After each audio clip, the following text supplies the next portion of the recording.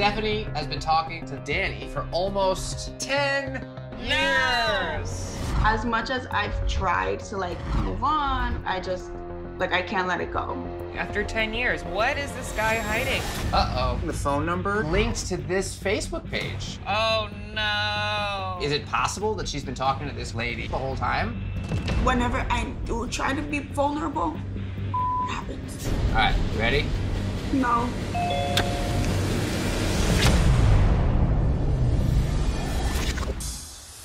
Okay, another perfect day in sunny Los Angeles. There's like a heat wave going through Los Angeles. The AC is broken. This is how hot it is in my apartment right now. 79 degrees. Ridiculous. I have this fan. It's doing absolutely nothing. We still can't go anywhere. So, for the moment, I've got everything I need right here. You picked out that outfit, Cleo? This is a hat. This is a beautiful dress. This is a Christmas shirt. This is a necklace. This is my toy room. This is some unicorn pants. Wow. This is ballet shoes. Wow. This is some makeup. Great outfit. Iggy, so hot. So what do? I go to my freezer. What do I get? This. Looking forward to cracking open another case of Catfish. So hot.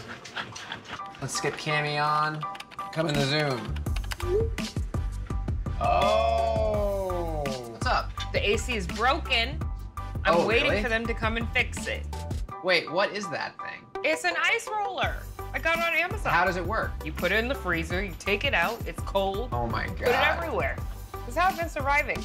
Wow. Anyway, so let me pull up my email here. Says, hey, Nev and Kamie. My name is Stephanie. I'm a single mom to twin boys, and I live in Kissimmee, Florida. I've been talking to a guy named Danny from San Fran for almost 10 years. No! He's not like the other guys I have been into. Danny is sweet, loving, and supportive. I can't get him off my mind. But for nearly a decade, we've been on and off. And as soon as things start to get serious, he goes ghost. But right when I entertain a new relationship, Danny comes back full throttle. And I end up breaking things off with whoever I'm dating because I just don't like them as much as him. That literally just happened again, and I don't know what to do. After all these years, we still haven't met or even video chat. Good night. But wait. I'm at a point now where I'm not sure what to believe anymore. Danny says he wants to be with me, and I think I'm ready to be with him too, but I need stability for me and my kids. So it's either now or never. Oh, the brush is out. The therapy brush is out. As soon as you said 10 years, I was like, I think that's the earliest. I think that's the earliest the brushes come out. So let me see if Stephanie's available here. Hey, Stephanie, this is Nev and Kamie. Just read your email. OMG, we need to talk. All right. Wow, a decade. I mean, it's been on and off, and obviously, unless her kids are older than 10, presumably, you know, she's had some serious relationships mixed in there. yeah. But to be talking to someone for 10 years, this relationship goes back to the beginning of Catfish term. The documentary Catfish came out in 2010. That means that they've been doing this as long as I've been doing this. I was 17. I was Miss Teen USA. 2010? Yes. That was a good year for us. What a throwback.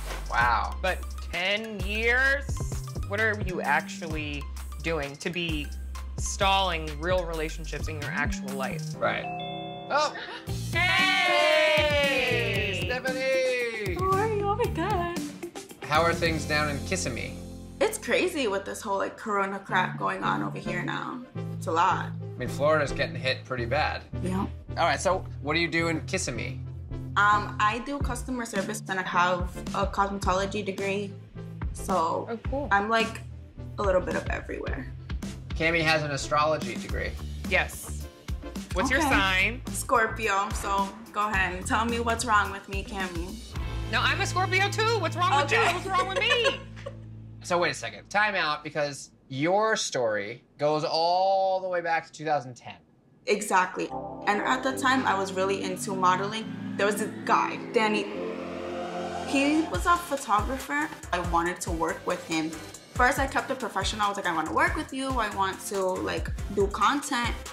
And he was like really into it. And then when I told him how old I was, he was like, no, I'm not doing it. Was he in Florida? Yeah, he was out in Miami at that time, yeah. So it sounds like he was just sort of being smart and responsible and said no thanks. But how did that then turn into a 10-year romance? We like liked each other's stuff. We commented. It was just like we kept it very social. Right.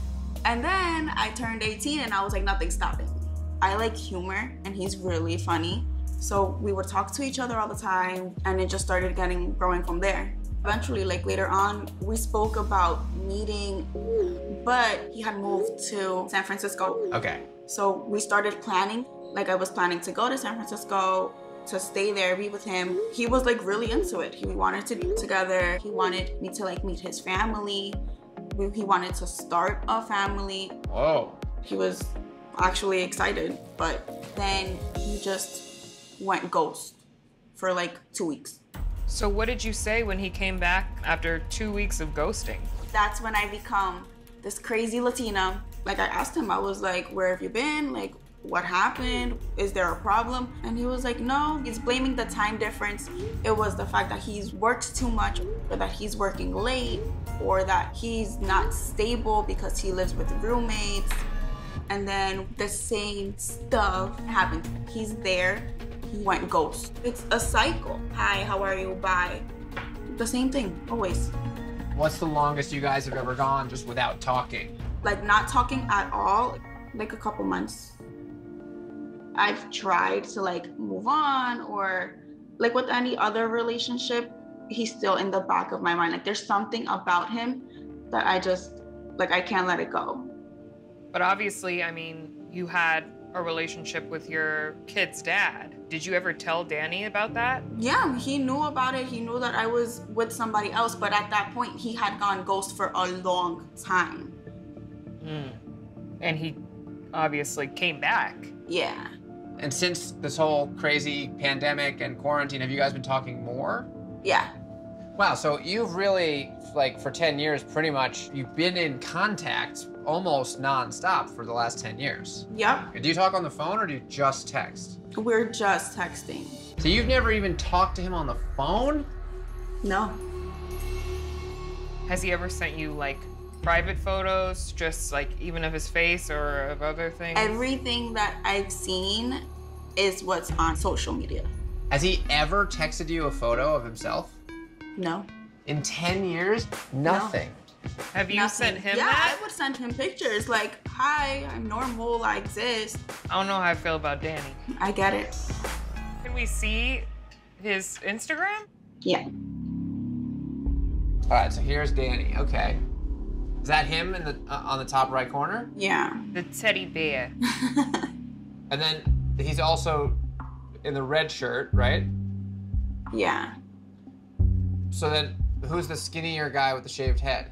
Yeah. That's his best friend who he died like a year ago. He took it like really to heart. Yeah. Oh, wow. Wow. In terms of Instagram profiles, this one seems authentic and normal. It is a very full account compared to most catfish accounts.